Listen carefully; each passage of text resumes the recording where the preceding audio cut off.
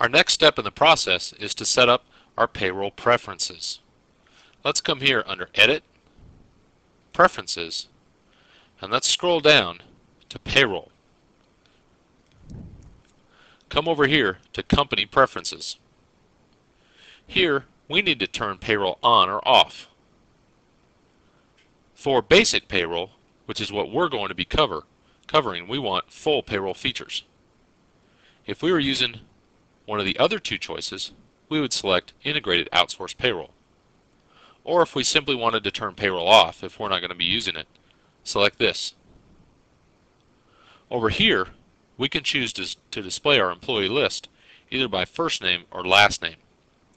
We're comfortable with first name because we don't have more than one employee with the same first name.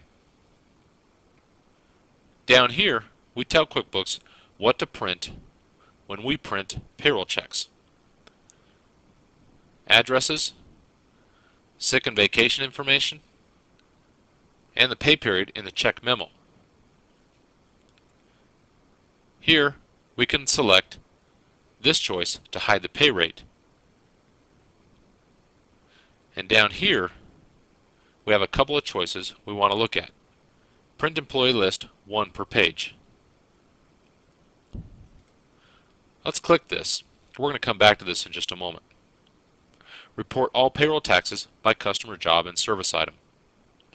This is a great feature within QuickBooks that allows you to more closely track customers, jobs, and service items, because it will take payroll taxes and assign them to a customer, job, or service item. Now, let's come back to the one employee list per page. Let's click OK here, and let's run an employee list.